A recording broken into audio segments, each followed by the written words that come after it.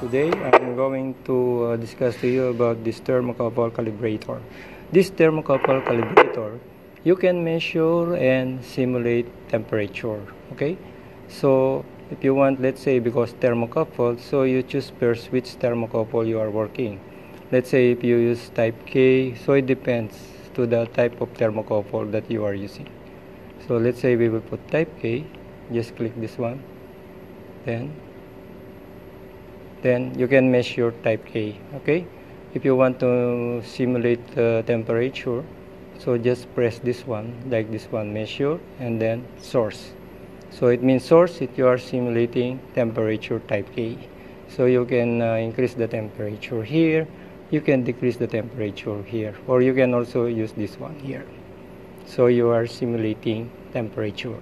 Okay, the bottom one, you can also use this one to measure current. Okay, so this is only for measuring current. You can measure the same time here, and then you can also simulate and measure temperature here by this probe. Okay guys, so this one is the FLUKE 714B thermocouple calibrator. Okay guys, so this is how this thermocouple calibrator works.